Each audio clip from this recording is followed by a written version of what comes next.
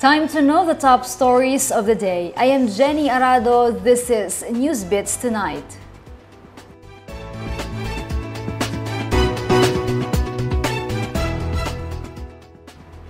Davao City Mayor Sara Carpio is mulling over ways to allow liquor drinking without having to compromise minimum health protocols. Ralph Yemet for this report. Even as the 24-hour liquor ban in Davao City is still in effect, Mayor Sara Carpio said the city is thinking about creating a balance that would meet all the needs of stakeholders without sacrificing the basic minimum health protocols.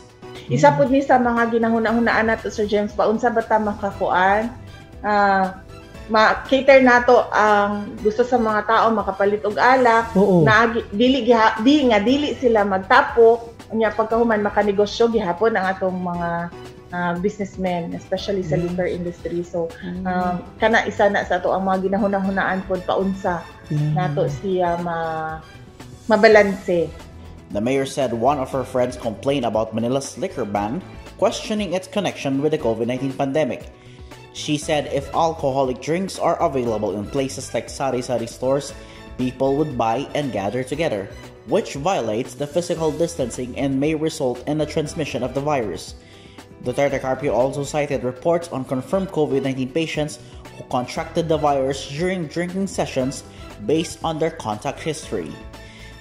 The mayor said people drinking liquor is not a problem, but her concern lies on how the city will be able to implement people drinking liquor without gathering.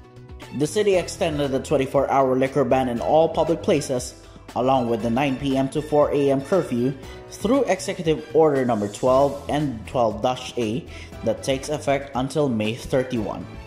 Ralph Yemet, Newsbits Tonight. Davao City Mayor Sara Carpio, who is firm on banning cockfighting, is now planning to allow online sabong in a bid to add revenue to the city. Christina Alivio for the story. Davao City Mayor Sara Carpio admitted in a radio interview on Monday, April 12, 2021 that it was her who endorsed online sabong to the 19th City Council. The mayor said the city is looking for other means of tax revenue after it decided to reduce local fees and charges in favor of the local businesses, which are going through hard times due to the impact of the COVID-19 pandemic. She said the city can generate huge income from online sabong, although it is not something that will drown the city without it. The mayor said they are looking into the possibility of generating revenue from electronic sabong without compromising the imposed minimum health protocols. She added that she thought of pursuing the measure due to the continuous arrest of individuals engaged in small-scale cockfighting within communities despite her prohibition. Duterte Carpio earlier prohibited cockfighting and other forms of gambling in the city when Davao City was placed under community quarantine in 2020. The mayor added that sabong violates the minimum health protocol as physical distancing will not be observed. Christina Alivio, Newsbits Tonight.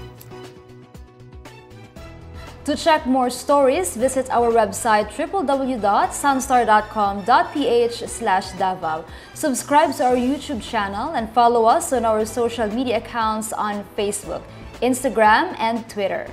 You can also grab a copy of Sunstar Davao at Davao Central Convenience Stores, 7-Eleven, and nearest news outlets. And that's all you need to know for tonight. Good evening.